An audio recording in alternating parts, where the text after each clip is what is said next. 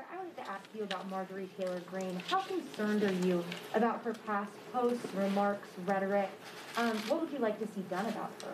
What I'm concerned about is the Republican leadership in the House of Representatives, who is willing to overlook, ignore those statements, assigning her to the Education Committee when she has mocked the killing of little children at Sandy Hook Elementary School, when she has mocked the killing of teenagers in high school at the Marjorie Stoneman Douglas High School. What could they be thinking, or is thinking too generous a word for what they might be doing?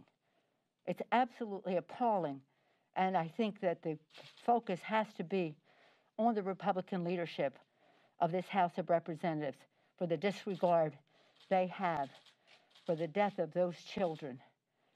They not only are they not interested in gun safety and gun violence prevention by passing legislation for background checks legislation, which is overwhelmingly supported in a bipartisan way in the country, but to have someone who would mock, call it a fake, those fake events onto the is just beyond.